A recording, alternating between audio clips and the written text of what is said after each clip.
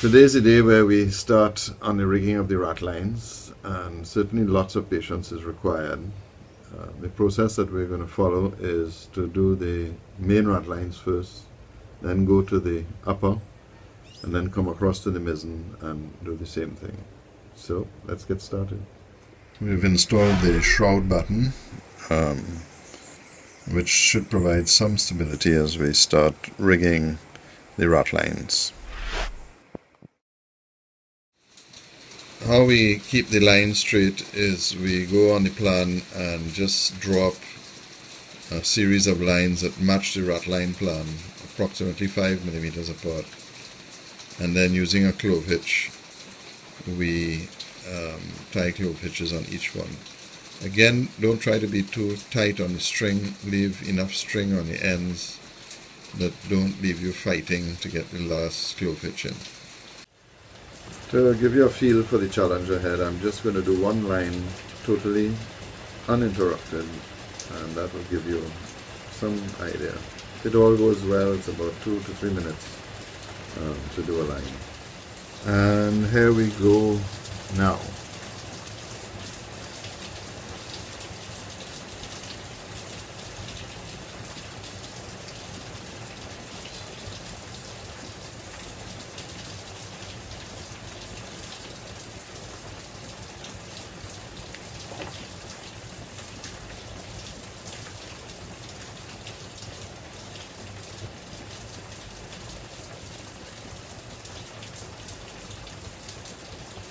I'm just trying to line up the first one correctly, just as a guide.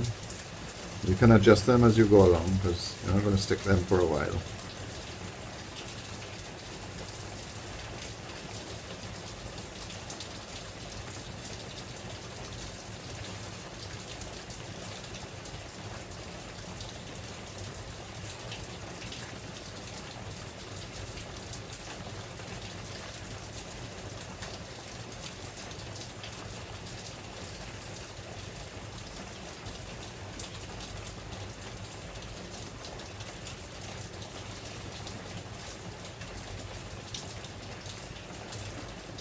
Remember, this does not include the running box,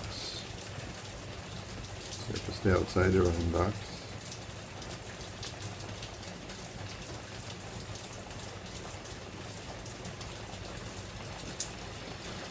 And I like to put a tight knot in now, and so if I have any adjustments to do, I do it now.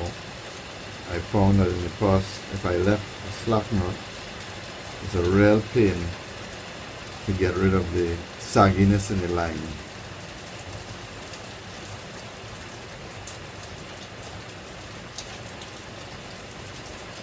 So you see the clove hitches actually, once you get used to it, they're actually not bad, and you can get into a routine and do quite a few. That noise you hear in the background is rain. It's absolutely pouring, so it's a great day to do the rat lines. So there we have it, and we are 2 minutes 21 seconds to do 5 clove hitches. Just remember that on the 6th line it actually does attach to the main running box, whereas all the other lines stop on the 5th shroud. And you push the paper up against it and just align everything up. And that's the great thing of this method. You're always pretty well on top. And there's one of those fat knots I was telling you that I hate. Now I'm going to end up with more sag here than I really want. The length of each rat line is always a magic number. My formula is the length of the line plus 9 centimeters. That gives me a little extra piece, about 15-20 centimeters on this, 15-20 millimeters on this side, and the same thing on the other side. That tends to be too much as you go up, but that's just my rule of thought for doing these. And you can see I'm ending up here with about 3 centimeters. It's probably a little long. What you don't want to be is short. We added the diluted PVA glue, put it on, left it for about 6 hours, and then came back and cut all the ends off. And as you can see, it really came out very nice. And we're going to start working on the other side. This silhouette really gives you a good idea of what's involved. We're halfway through the starboard side on the main mast, and hopefully we'll finish that sometime this morning. As you get halfway up, the strings are now, it's probably about 11 millimeters. So, and we're ready to start trimming the ends off.